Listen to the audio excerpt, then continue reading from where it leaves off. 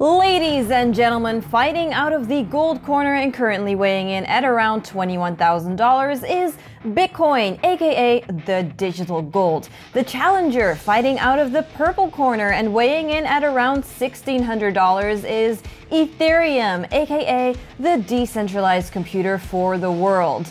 Let's get ready to rumble! But wait. As much as many people think that the two are competitors, it isn't quite that simple. Yes, both cryptocurrencies use blockchain technology, but Bitcoin's technology is limited to transactions, while Ethereum takes blockchain up a notch by adding smart contract capabilities. So not exactly an apples to apples comparison, right? In this video, we're going to take a look at what makes these projects similar, different, and also special in their own way. All right, let's get to it. But first, history time. Over a decade ago, a mysterious figure named Satoshi Nakamoto executed an idea that he had laid out in a white paper to create a cash system that's fully peer-to-peer.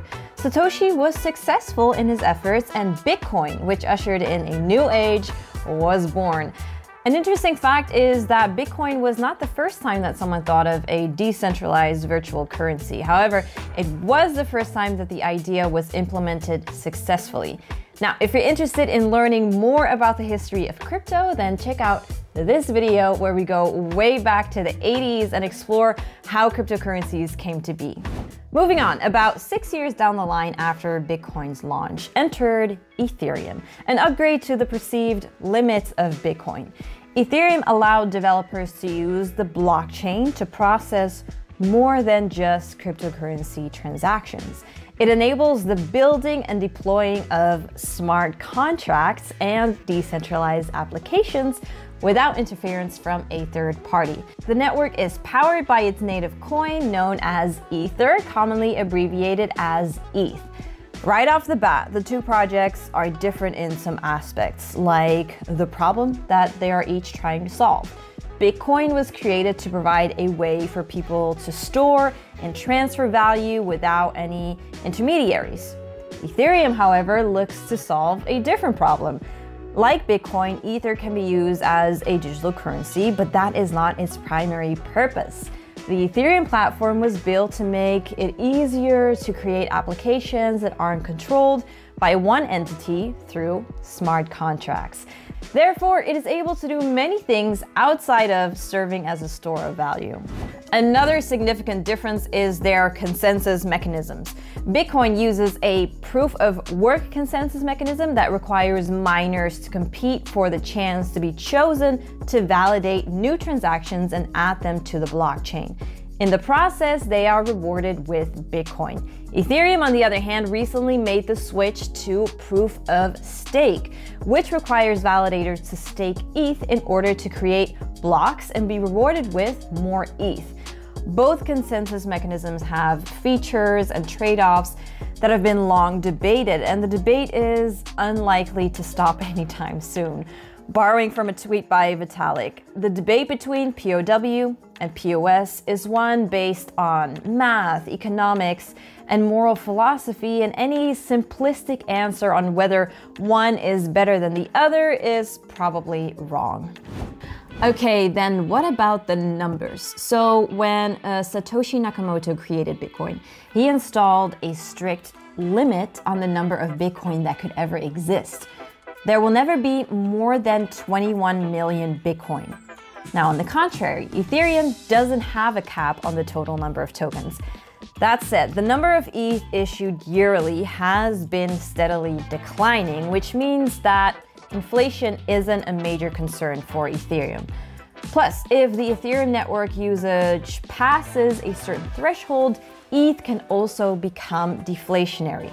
Currently, Ethereum has a total of over 120 million coins in circulation, while Bitcoin has over 19 million coins in circulation. Multiplying these values by the price of each coin gives us their respective market capitalization as of making this video. So Bitcoin has a market cap of over 407 billion, more than double that of Ethereum, which sits at around 195 billion. Then lastly, of the two networks, Ethereum is the faster one.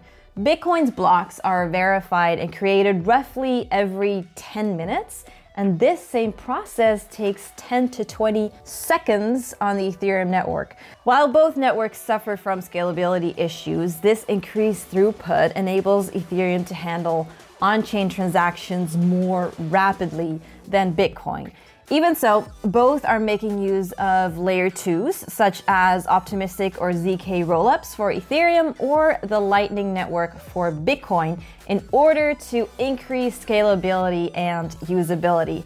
Watch this video to find out more about one of Ethereum's biggest scaling solutions. All right, verdict time. Now, the fact remains that the two biggest cryptocurrencies will often be pitted against each other. However, this does not necessarily mean that they are competitors. At their core, Bitcoin and Ethereum were both born out of a shared goal to decentralize economies around the world.